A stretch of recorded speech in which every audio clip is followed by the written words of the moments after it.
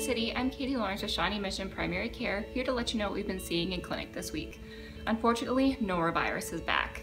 Norovirus is what a lot of us refer to as the stomach flu. It's more common during the colder months and it's highly contagious.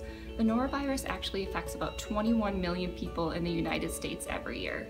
Symptoms can include abdominal cramping, vomiting, and diarrhea. Because it's due to a virus, antibiotics won't make it go away any faster. So it's important you get a lot of rest, drink plenty of fluids, and you can try some over-the-counter medicines to help with the stomach upset. If you're experiencing severe symptoms due to norovirus, or if it's not getting better within 7 days, you should visit a Shawnee Mission Primary Care clinic or a CentraCare Shawnee Mission Urgent Care location.